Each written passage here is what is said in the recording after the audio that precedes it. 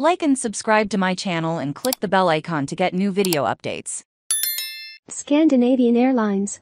Sas reintroduces flights to Tokyo. Japan. Scandinavian Airlines will resume regular flights to Tokyo from June, becoming the 13th European airline to fly to Tokyo this summer. Ahead of the full restart, SAS will operate a handful of flights over the Easter period to meet expected high holiday demand. SAS long-haul network is still recovering from the disruptions of recent years.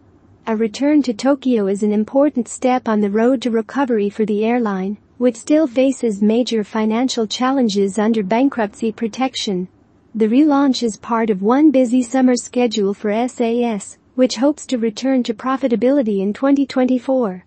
Many travelers will see this as an improvement, given that Haneda is significantly closer to downtown Tokyo and linked to the city's massive subway system of Star Alliance, Air China, All Nippon Airways Indochina, operate in Haneda.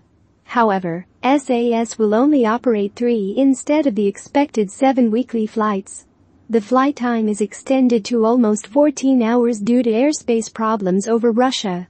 While the route's return is helping restore connectivity between Scandinavia and Asia, SAS's capacity between the two regions is just 22% of pre-pandemic levels, according to Simpleflying.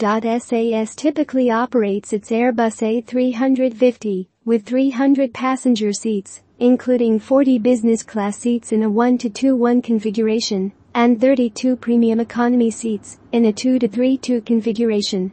The 228 economy seats will be in a 3-3-3 configuration, with the points guide calling the seats above average for economy, despite their sleek design, which goes back to old roots. SAS is deploying its new Airbus A321LR on new routes from Newark to Gothenburg in Sweden and Aalborg in Denmark, to transition to a point-to-point long-haul model. SAS had previously announced 20 new routes within Scandinavia and 2 from Europe for this summer.